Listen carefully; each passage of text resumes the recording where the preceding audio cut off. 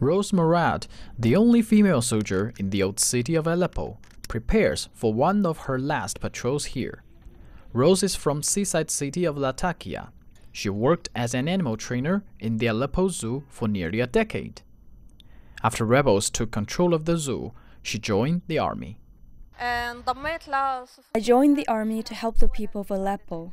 I wanted to do something for them and our motherland.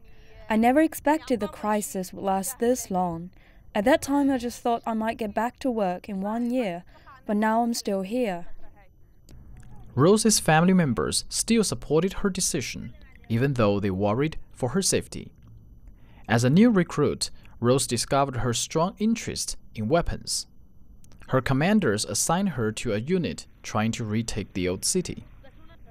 Her most harrowing moment came when rebels dug a tunnel underneath her position to plant explosives.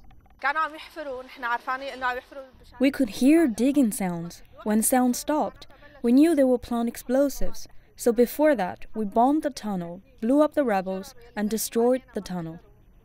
When Rose told us about her experiences, she gave no hint of distress. I've always been optimistic and tried to spread this feeling among my comrades.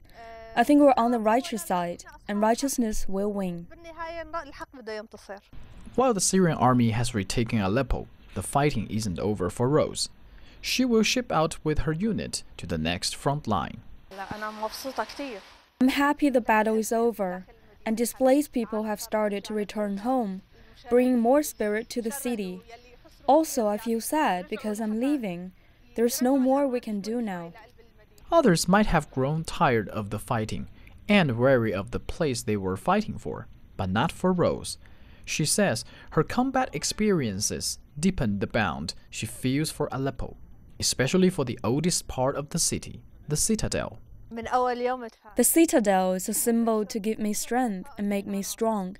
I have a lot of memories from here. I love the citadel, and one day I'll be back for sure.